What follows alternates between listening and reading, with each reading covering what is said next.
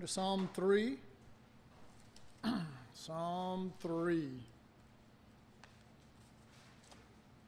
Or you could call it the third psalm. Now don't get these numbers confused up here. It's not the 25th psalm. It says this is the 25th. This seemed like an awful big, long semester. Oh, is that what it is? Are these numbers all connected with that? Maybe so. Okay. All right. What we're going to do from now on until the end of this semester is we're going to deal with the different psalms that have a historical connection. Okay. Now, how do we know which ones do? Well, for the most part, for example, Psalm 3, some of your Bibles, if you look above before it says, Psalm 3 and goes into it, mine says a morning psalm. I don't know, anybody say that? And then it says a psalm of David when he fled from Absalom, his son.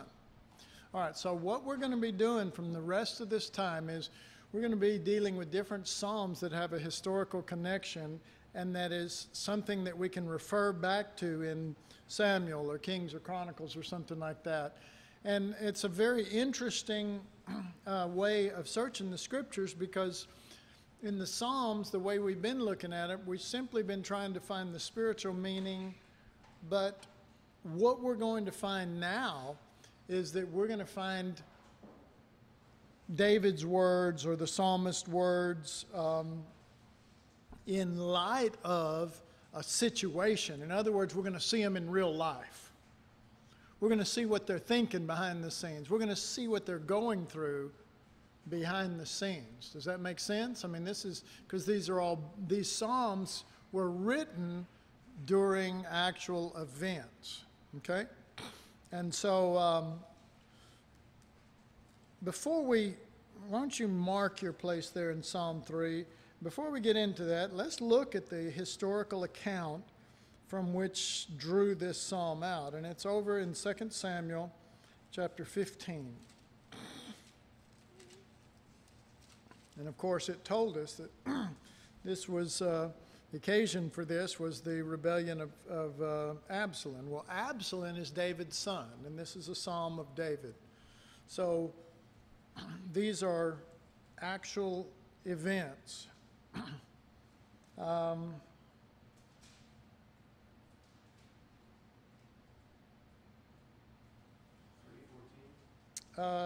Samuel, what did I say? 15, 14.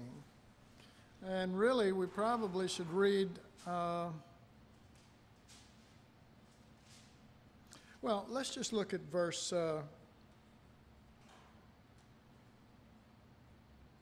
14 here. And David said unto all his servants who were with him at Jerusalem, Arise, and let us flee, for we shall not else escape from Absalom.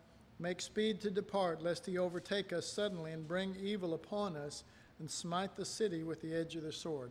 So David's own son has risen up against him, okay, and is trying to overthrow him as king and is trying to take over his position.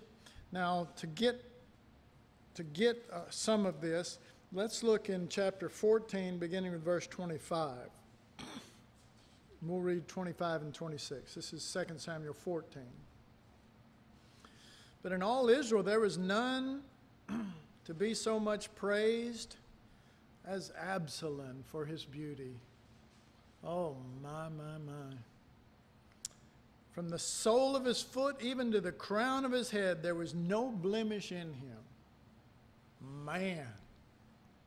What do we call that nowadays? A hunk?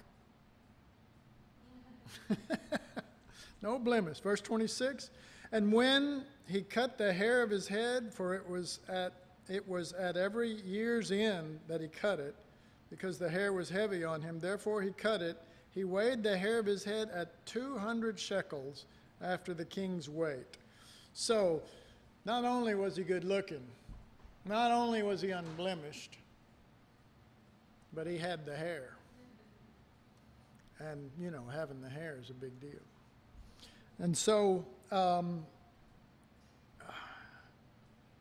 let's see, Absalom represents one who is perfect outwardly. David was perfect inwardly, but he had lots of flaws outwardly. You know, I mean, what does the scripture say? God looks upon the outward appearance, or on the heart, but man looks upon the outward appearance. Okay, so now let's go ahead and we'll just get into chapter 15 here. Verse 1, and it came to pass after this that Absalom prepared him chariots and horses and 50 men to run before him. Wow. I mean, he really believes in looking good, looking impressive. I wrote, Absalom prepared to overthrow David because he didn't like the way the king treated him. Now, it wasn't that he didn't like the way his father treated him, but he didn't like the way the king treated him. Now, the king was his father, but he didn't like the way he was treated. Okay. Now, have you ever been in a situation where you didn't like the way you were being treated? Yeah. So David, remember, we're going to read this third psalm, and David's in that situation. All the wrongs he pointed out to people, speaking of Absalom, all the wrongs he pointed out to people were not motivated by righting the wrong, but by getting back at David. Now consider that. This describes someone who is so perfect outwardly, but when they get ready to deal with somebody or some situation, he's pointing out David's flaws. But he's not doing it to right the wrong. He's not doing it to fix. He's not doing it to help.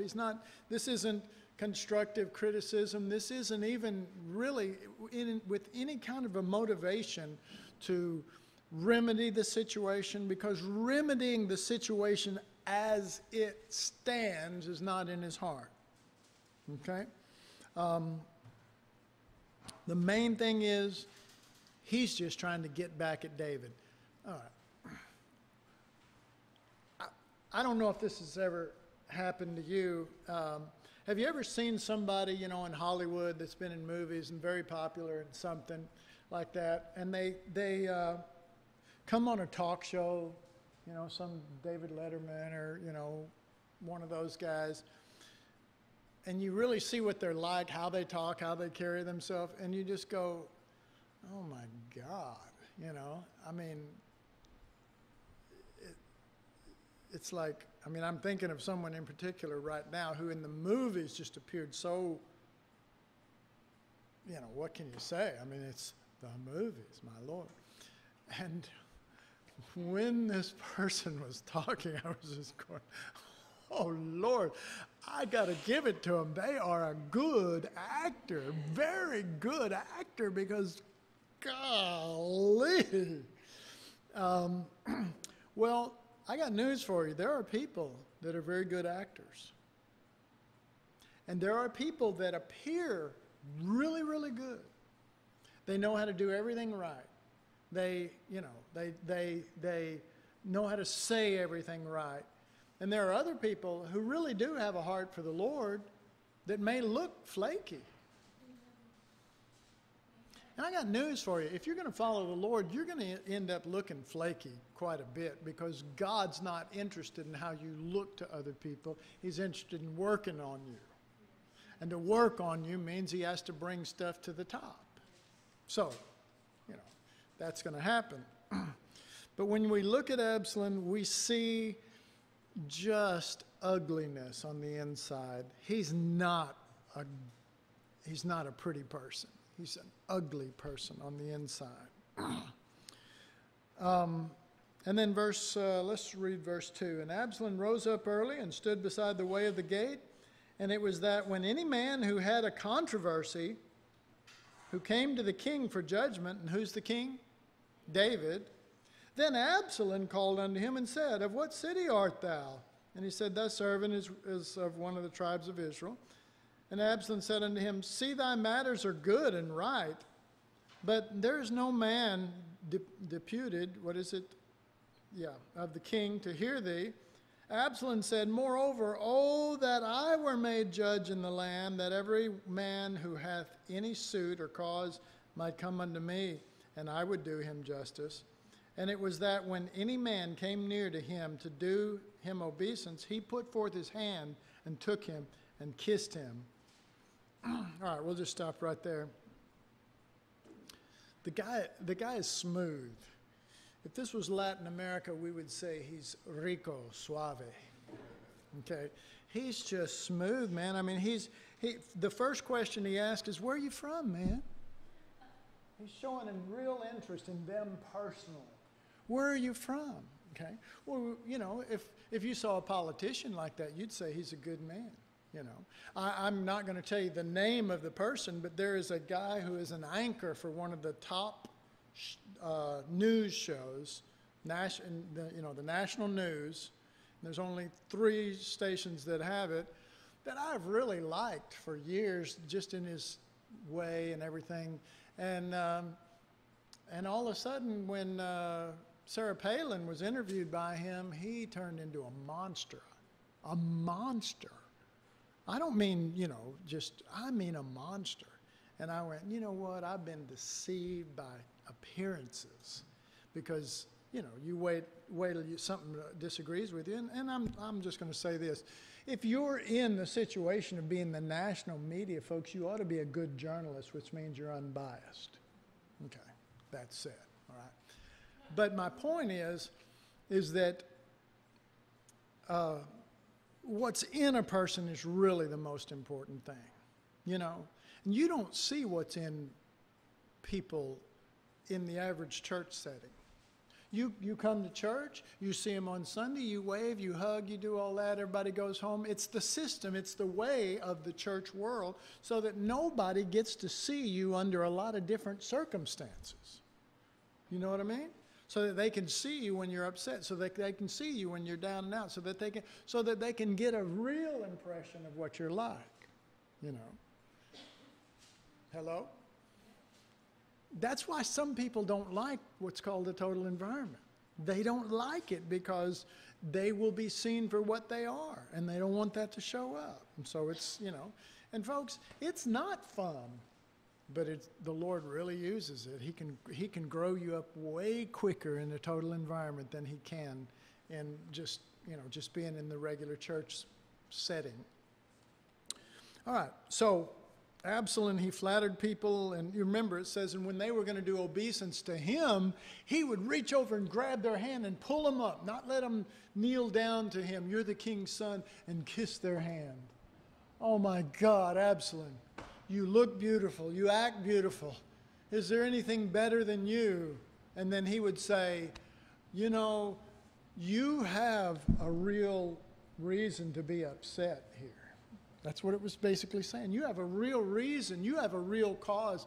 And if I was in charge, I would see that this got dealt with. Okay. So he flattered people and appeared that he cared more than David. And he did appear that he cared more than David. But care is not the issue. Folks, care is not the issue. David was chosen of God. And that's what the issue is. Man, again, looks on the outward appearance. God looks on the heart. David was as flaky a man as you could find. So was Abraham. Folks, Abraham was flaky. Moses was flaky. The question isn't who's the better person. This is not a democracy, and I'm not talking about this here. I'm talking about in general, but Christianity, the way the Lord set it up, it's not meant to be a democracy to find the better man. The question is, are you chosen of God? Are you the one God chose? And I will tell you this, when you get in leadership, and particularly when you're over a lot of things, knowing that God did put you in that situation and that God did choose you for that task will sure give you a lot of peace when everybody's questioning you. Because this has actually happened, and those who've been around any length of time know, I have actually turned the whole thing over to people who were not chosen, who insisted that they could do a better job. And one of those people, I think even Kelly met with recently, who every time you bring up the subject of being a pastor, he feels the rope burns and says, "Well, I am not a pastor. I was not called to it." And I literally turned the whole thing over to the guy. And he ran it for a couple of months, and then saw, my God, I don't have yeah, Sakalabaka, yes.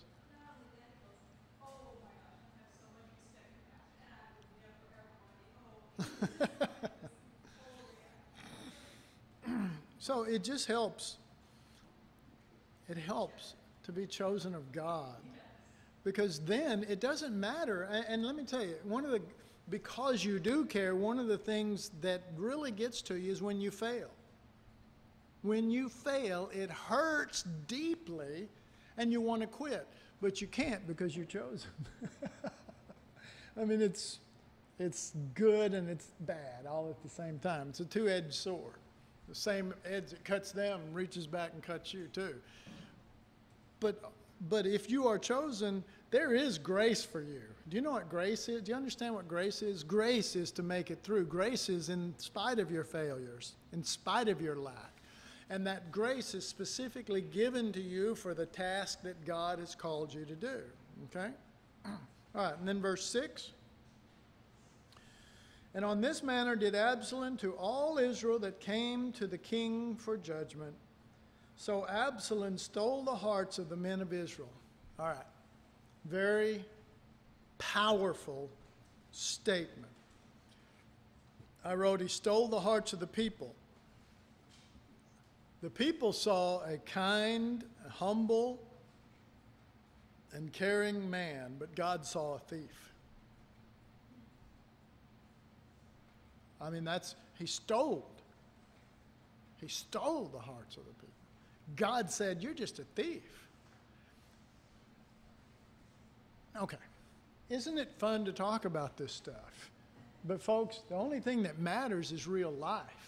All the talking about this stuff means absolutely nothing. What we have to do is hear this stuff and get it in us in such a manner that we can handle real life with it by this stuff, because anybody can sit and listen to stuff like this and go, oh yeah, clearly Absalom was a bad person and David was a good one. If you were there then, would you have been fooled by Absalom and his smoothness and his kindness? And would you have thought, you know, David's so busy, he don't even have time to come down here and make judgments for us and stuff like that? Would you been in this day and time, if you were put in that situation, would you have been sucked in because it looked good and it looked better than him? And well, he's better than him. You know, the tree of the knowledge of good and evil, right and wrong. Right or wrong, good or evil is off the same tree. It's not a tree for judgment, to judge and determine things. God and godly discernment is the thing. And so, you know, I say this hoping that, you know, years from now, long after I'm dead and gone, because these same incidences come up all the time. This wasn't just a one-time thing here. It'll come up in every generation. It'll come up almost in every church. And my desire is that after I'm long gone, the principle of this will be at work in you so that you don't join with the enemy in the bad side that looks good. Did you hear what I said? The bad side that looks good. And that's my desire, is that we stay with the Lord, whatever that is. I don't know what that is going to be in the future, whatever, but I know that staying with the Lord is the right thing. And sometimes staying with the Lord means looking bad. In fact, a lot of times, you know, actually, if you just be honest over the thing, a lot of times it means that, but that's not the issue. The issue is staying with the Lord. When it's all said, did anybody here join Christianity, join the Lord in this manner to only go a certain length of time and then drop off, drop away, fall away? Did anybody do that? No. Every one of us said, I want to go all the way with you, Lord. Well, this is a hurdle. It's a hurdle that you'll face. And Absalom is going to, and of course, what we don't have here when all this is going on, we don't have a record of David running down there to the gate and starting kissing everybody's hand too. Isn't that, I mean, is that interesting to anybody? That David isn't like making a play for people. Maybe he's just trying to walk in what God's given him, do what God's called him to do, and trust that everyone else is going to follow the same Lord that he's following. You know? He's not down there trying to convince her. He's not, you know, someone said, well, I guess David's just stupid. He didn't know what was going on. You know, I guess he just didn't know Absalom was doing this. I got a sneaking suspicion he did. But instead of being motivated by that and trying to sway the people through the same means and methods that Absalom's using, he trusted the Lord to deal with the people. All right. Verse 7. And it came to pass after 40 years, that's a lot of hand kissing. I could have put that a little different. But anyway, after 40 years that Absalom said unto the king, I pray thee, let me go and pay my vows which I have vowed unto the Lord in Hebron. So he's about to take over, okay? But he waited. He played this thing out for 40 years. All right. Now, let me say this and evaluate this for me if you would, please. Absalom was patient. Patience is a virtue.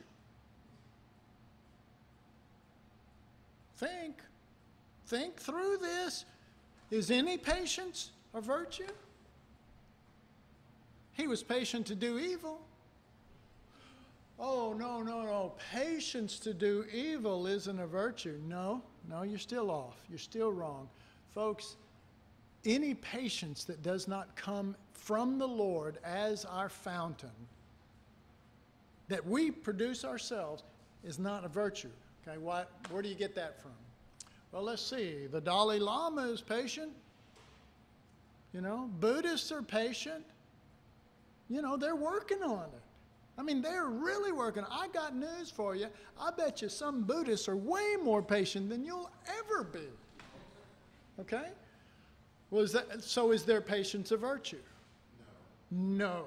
Why? That's the question right there. The question is why, and the answer is because the thing that makes Christianity different than all other religions is Christ is the source of all of this, and therefore the virtue isn't in the act of patience or love or whatever. The virtue is in that it is from Christ, who is the source. Jesus is virtuous. Okay? Yes? Love with his son. Well said. The Father is not in love with patience. He's in love with his Son. Back in the 60s, I dated this girl named Patience, and I was in love with Patience, but not now. I'm in love with Jesus. I'm joking. There was no girl named Patience. Deb's going, I don't think I heard that story. Oh, she had my heart. Anyway, sorry. So I just think that, there's a lot of principles in this stuff. And we need to realize that right here in Bible school, being patient isn't good enough. It's not what God wants. It's not what I want. People say, well, Randy wants the lamb. Well, that's Jesus. Oh, I'm so offended that you would want Jesus. If you just switch the name, I don't get it either. Anyway, verse 12 and 13. Let's drop down. And Absalom sent for Ahithophel, the Gileonite, David's counselor, from his city, even from Giloah, while he offered sacrifices. And the conspiracy was strong, for the people increased continually with Absalom. That's pretty powerful, isn't it? Verse 13, and there came a messenger to David saying, the hearts of the men of Israel are after Absalom. Okay, so this whole thing was a conspiracy. It was not the act of a kind and caring person. Right? Okay, did everybody yeah, it was part of a plot. But did everybody pick up on that? Apparently not, for the hearts of the men of Israel went after Absalom. This was a conspiracy. God calls it that. The Word of God calls it that. Folks, the majority are going to be sucked in. Make your heart after Jesus. He'll show you the right way. He'll just give you discernment. He'll let you know. But it's not going to be discernment based on the outward appearance, I promise you. It's going to be God-given discernment. And that's how you'll know the situation. So, everyone saw the acts of Solomon, but no one saw the motives. I say no one, the majority didn't see the motives. Motive is everything. I'm telling you, listen to me. You can all write that down. If you don't write it down on paper, write it down in your head. Motive is everything. You can mess up, but trying to do the right thing for the Lord, and if your heart, because your heart and motive are the same, if your motive is right, it's not the same as just going off and doing something wrong. I believe that. I believe that. And I've got plenty of examples from throughout the scriptures to prove that. All right, so they didn't see the motive, they only saw the acts. And then, let's see, verse 14 and 15. And David said unto all his servants who were with him at Jerusalem, Arise and let us flee, for we shall not else escape from Absalom. Make speed to depart, lest he overtake us suddenly and bring evil upon us, and smite the city with the edge of the sword. And the king and the servants said unto the king, Behold, thy servants are ready to do whatsoever my lord the king shall appoint. So his men stand ready to defend David and to stand up for what is right. But David leaves all with Solomon except whosoever will that would come with him. But he leaves everything with Absalom. I'm sorry. What? How did I say it? Solomon. Yeah. Maybe if I just read it. His men stand ready to defend David and stand up for what is right, but David leaves all with Absalom except whosoever will. That's hard. That's hard. Because the whosoever wills are not going to be very many. But they're going to be really precious. They're going to be so precious. Because they will actually be making a stand for the Lord. All right. So let's go to chapter 16. Lord, help me get through all this too. In verse 20.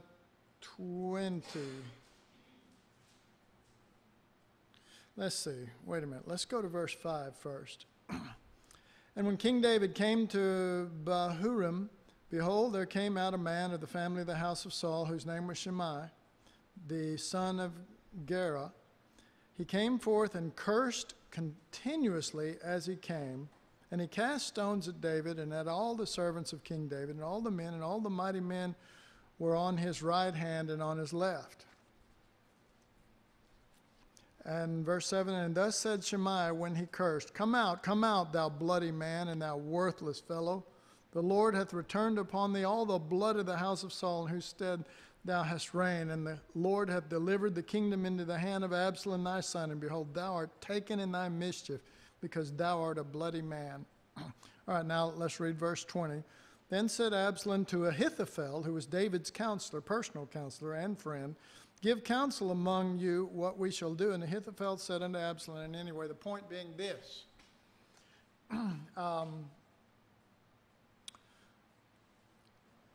Shemaiah is cursing David. And he's also cursing David's mighty men. And David doesn't do anything about it.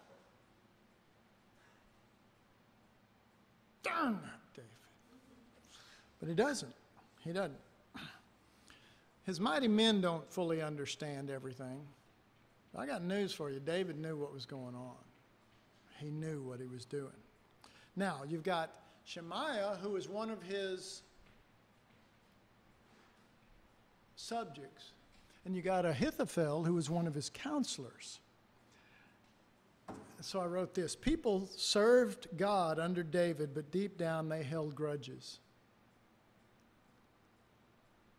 The first opportunity to lash out in a tremendous way, they did it, which is what happened. I believe what happened with Judas. Now, this is only my belief when it comes to Judas, but I believe that Judas had a burr in his saddle over a lot of different things all along, and it finally came to a head, and then he said, you know. So let me just say this. I know that you don't want to turn out like Ahithophel, who was who? He was a mighty counselor and everything. He was also Bathsheba's grandfather. So we kind of can understand why he'd have a problem, except for Bathsheba was very big in the plan of God, even though there were some wrong things done, and David repented of it and admitted it. There were some wrong things done. Yes, I've sinned, he said, but God forgave him. And so, first of all, just to applying it to ourselves, I'm telling you, man, you may not like this or that or whatever, whether it's here or that. You know, I wish everybody could just leave and go somewhere else, and then I could talk to you. So you wouldn't say, he's saying this because it applies here. But I'm just telling you, this is just good, sound wisdom. Don't hold grudges. Because if you do, when the opportunity comes, you're going to be surprised at the monster that comes out of it. I'm just being honest with you. It's just not a good idea anyway. We ought to keep short accounts. We ought to keep everything under the blood and keep right as much as possible, period. But these two guys really messed up, worse than, you know. And I mean, I think in one sense they will go down in the hall of shame because they were so off from the Lord. But the amazing thing is, it is possible to go for years and years and years and years within an organization, within, you know, and yet, oh, I don't like this, well, I don't like that, and, you know, and then you can say, well, I don't like this and I don't like that, but I like this, this, this, this, and this, and this, and this. And so we go, oh, well, then you're going to be okay. Don't hold grudges. I mean, I don't know how to get any plainer than that. Get it out, or it's going to fester. You know, it just does. All right. So then David says in chapter 18, let's go to 2 Samuel 18 and verse 5. And the king commanded Joab and Abishai and Attai, saying, deal gently for my sake with the young man, even with Absalom. And all the people heard when the king gave the captain's orders concerning Absalom. And then down to verse 9. And Absalom met the servants of David, and Absalom rode upon a mule. And the mule went under the thick boughs of a great oak, and his head caught firmly in the oak, and he was suspended between the heaven and the earth. And the mule that was under him went away. And a certain man saw it and told Joab and said, behold, I saw Absalom hanging in an oak. You know, that's got to be tough on his pride, is what I'm thinking. He always looked so good. And his hair he was so proud of is the thing that ended up being his downfall, getting him caught in this tree. And let's see. And Joab said unto the man who told him, and behold, thou sawest him, and why didst thou not smite him there to the ground? I would have given thee 10 shekels of silver and a belt. God knows I could use a belt. And the man said unto Joab, though I should receive 1,000 shekels of silver in my hand, yet would I not put forth my hand against the king's son. For in our hearing the king charged thee and Abishai and Attai, saying, beware that none touch the young man Absalom. Otherwise I should have wrought falsehood against mine own life. For there is no matter hidden from the king, and thou thyself wouldst have set thyself against me. Then said Joab, I may not tarry thus with thee. And he took 3 staves in his hand and thrust them through the heart of Absalom while he was yet alive in the midst of the oak. All right. So, did you have your hand up? So, he dies. And then let's drop on down to David mourning over him, verse 29. And the king said, is the young man Absalom safe? And Ahimaaz answered, When Joab sent the king's servant and me, thy servant, I saw a great tumult, but I knew not what it was. And the king said unto him, turn aside and stand. And he turned aside and stood still. Let's see, let's drop down. Verse 32, and the king said unto the Cushite, is the young man Absalom safe? And the Cushite answered, the enemies of my lord the king, and all who rise against thee to do thee harm, be as that young man is. And here's the deal. They're figuring, and this happened with Amasa and others too. They're figuring, all these people are figuring that David's going to be overjoyed when his enemies are killed. They really, because that's the way they think. And David fools them every time.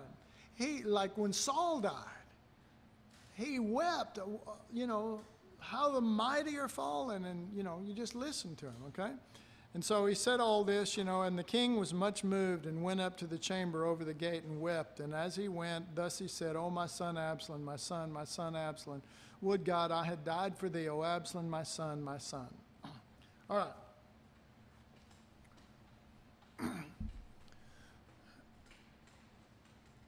There is a wisdom that few understand. Not that I have it down, but I think I'm aware of it at least. Aware, not that I possess it, but at least I'm aware of it. And that is, watch what you say with your mouth. I just think, and especially around other people. Okay. There are things that you can say to the Lord that you can't say to people. You with me? There are things that you can say to the Lord that you need to not say to people. David, when he was before the people, was, can I say it, lamb-like? Okay? And I believe that's as it should be, because he was the king, he was a leader, he was one that others would draw things from. But when you talk to your father, you can say things that you couldn't say. You can express things that you wouldn't express otherwise. All right. So we've heard the story. Now we're going to hear the expression before God, Psalm 3. All right, so turn to Psalm 3. Now this psalm was written at the same time this whole story happened, all right? You with me? And so what we're going to hear is David's heart before the Lord now. Why? God is his father. God is the great judge. God is the creator of the universe. God is, you see what I mean? God can handle it. Don't defile people.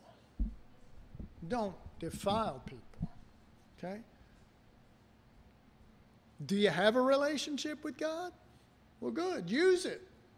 Use it as a vent. He'll be okay. Right? All right, Psalm 3. Verse 1. Lord, how are they increased that trouble me? Many are they that rise up against me. So David says Absalom is an increase of them that trouble him, because this is a psalm of David when he fled from Absalom, his son. So what we get from this is, even though David says to his mighty men, don't kill Shemaiah, let him alone. Maybe the Lord sent him to curse me, right? That's what he says before his mighty men. But what he says before God is, many are they that have increased, my enemies have increased against me. Okay? It's not a different reality. It is, you can speak on a certain level with God that other people cannot handle. And you will, they have other motives working in them. I'm just going to say it out. They have other motives working in them. And if you say certain things, that's going to justify their wrong motives. Do you hear what I'm saying? I'm telling you a fact. I know this. I know that it's going to justify motives in them that are not right. Okay? And you're not saying what they're getting from what you're saying. So it's best just to carry yourself as the lamb before her shearers is dumb. It's better to be at the cross than at the Father when you're in front of people. It's better for them. If you care anything about people, be careful. All right, verse 2. Many are they who say of my soul, there is no help for him in God. Now, how much time do we have left? Okay, so I'm not too bad. His son said, there is no help for my father in God. Would that hurt? Sure would. The enemies, this is his son. The enemies cast doubt to others about David's relationship with God. I wrote common tactic. That's just how I wrote it. Common tactic. Since David is known for being of God, the only way to bring him down is to discredit that relationship. That's it. Because he's known so purely by everyone for that relationship. So they got to bring down that, they've got to tear that down and make it look like he doesn't really have a relationship. Many are they who say of my soul, there is no help for him in God. But you see, David was always at the cross, so he wasn't looking for deliverance. And because he wasn't getting it,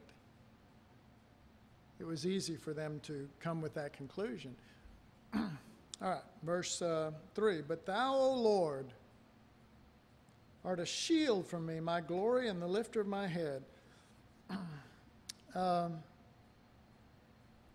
he who knows of his relationship is secure. When you know your relationship, then thou, but thou, O Lord. Notice the word but. There is no help for him in God, but thou, O Lord, art a shield to me. You are the glory, and you lift my head, which means, folks, your head is down many times. It is hung down and in deep sorrow and pain. But it cannot be denied that the Lord is the glory and lifter of your head. If you ever lift it again, it's because of the Lord and only because of the Lord. Let's say a shield is a defensive weapon. You know, you read a lot in the Psalms about the enemies, their teeth being sharp like swords, but you never hear of David saying, "Oh Lord, give me a sword." Most of the time, it's a shield, a defensive weapon, until what? Until God moves. Remember what we talked about. A lot of times, until they fall into the pit that they dug themselves. God doesn't even have to do anything. Okay. But let's see, David trusts the Lord to raise his head again someday. All right, verse 4. I cried unto the Lord with my voice, and he heard me out of his holy hill. Now remember, David had been driven from Zion. He wasn't in Zion. He wasn't there, but God was hearing him from there as if he was from there, because God is there. And David's heart was there. We always mourn over the loss of the outward. We do, because we don't have it on the inward. If you have the real thing, then you don't mourn over the loss of the outward, because you've got something already. You're not trying to get it. You're rejoicing in what you got, even though you're not in Zion.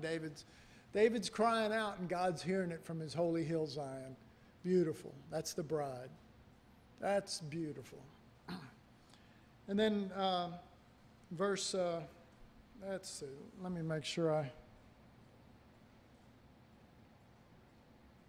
wrote, he was driven from Zion, but God still heard him out of there. Whether he was there or not, God was there. And then verse 5, I lay down and sleep. I waked, for the Lord sustained me. And if you've ever been in a situation like this, one of the things that is hard to come by is decent sleep. Okay. He can sleep on the run because he's sustained by the Lord. I mean, that's a beautiful thing, to be able to sleep on the run. Thank God. Verse 6, I will not be afraid of 10,000s of people who have set themselves against me round about. Well, I got news for you. There were 10,000s of people who had said this was not, we go, oh yeah, we say that, and we got 2 or 3 people upset with us, and yet we're going through it. He had 10,000s of people who had set themselves against him. And yet he said, I will not be afraid. Why? Well, let's see. Let me make sure I got verse 6 said. There were literally 10,000s of people who went with Absalom. But David wasn't moved by numbers of people, but he was moved by God. May it be so in the real life situations when we leave this classroom, because they will come. The 10,000 that rise against David, the 10,000s that are his own people, Israel. The ones he had lived for all those years, the one he had spent so much agony before the Lord for them. But they are called enemies now. But I want you to know something. They're called enemies here, but they made themselves enemies, not David. Do you understand? David didn't make them his enemies. They made themselves enemies, and that's why they're enemies. And this all again goes back to motives. Verse 7. We've only got 2 verses left, and then we're out of here. Arise, O Lord, save me, O my God, for thou hast smitten all mine enemies upon the cheekbone. Thou hast broken the teeth of the ungodly. And I wrote, broken teeth means that they have been declawed.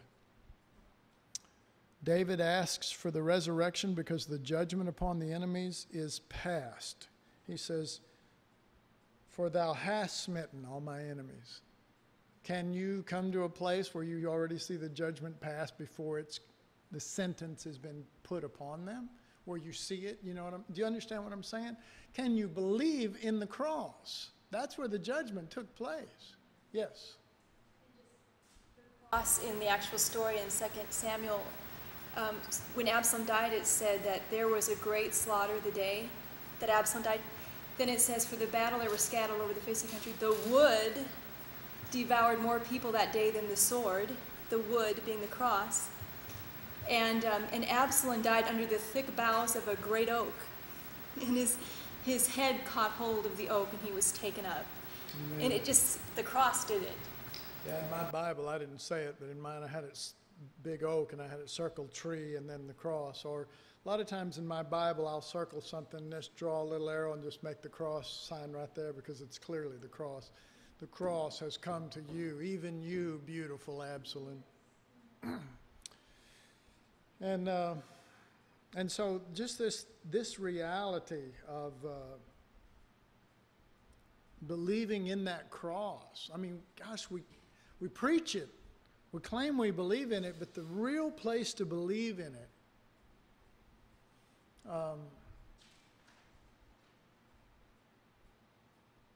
is when we get in the circumstances and everything is pulling you to do something contrary to the cross.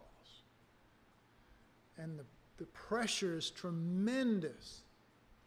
And just to get some relief, you're in danger of doing something on your own instead of believing in what it is that you preach. And it is what every son of God must face. And that's when you get ready to put forth your hand, and then you say, I would rather die than violate the very Jesus, the very Lamb that I claim that I'm following. Because then if I do this, then I am an affront to everything I've ever preached. Now, there will be times when you fail, but then you feel so bad, then you go back and you understand you will probably fail. But because your heart is right, you will go back and you go, I will not do that again by the life of Christ and the grace of God. All right, and then verse 8, salvation belongeth unto the Lord. Do we believe that one? Thy blessing is upon thy people. And I wrote, he is running. David is on the run. But he trusts that blessing is on his people. Well, who is his people? David and the guys that left with him. And yet but he's on the run. Is that a contradiction? No, it's not a contradiction. It's what we call faith. Anybody ever heard of that? It's actual faith that believes no matter what it looks like or feels like. He and his men are his people, spoken of here. Thy blessing be upon your people. So David is not worried. And he shouldn't be, because you know what? After this situation, very shortly, Solomon is hung on a tree. The enemy is dead. And the king returns because he's the chosen one to be king. And all of the uprisings in the world will never change that. And they'll never change it in God's heart. And you know, and I'll end with this, and I'm shutting my Bible. You know where David learned that? You want to know where he learned that? I'll tell you where he learned it. He learned it when he was anointed king at like 16 years old. And Saul was the guy who sat on the throne.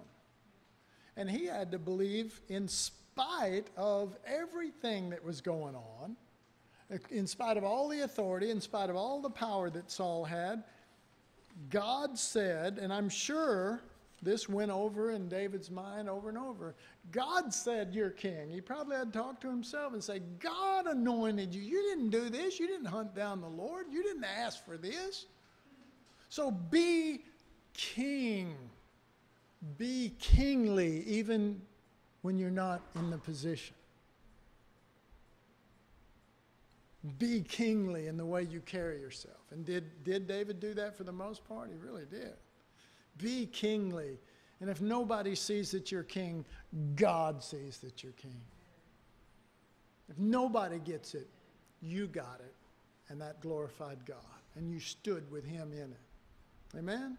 All right, let's pray. Father, we just ask you to bless your word and bless our hearts and keep us tender to you. And may these things not just be passing teachings. God, I know that some will go through these things, maybe all. And I so long and ask for you to please let it sink into them and save them, Lord, from their own flesh and save them from their own fears and keep them kingly by the life of Christ within, holding on to the Lord, not just in the doctrine and the teaching, but in the spirit in which they carry themselves. Father, grant it in Jesus' name. Amen. This time we're actually really, truly dismissed.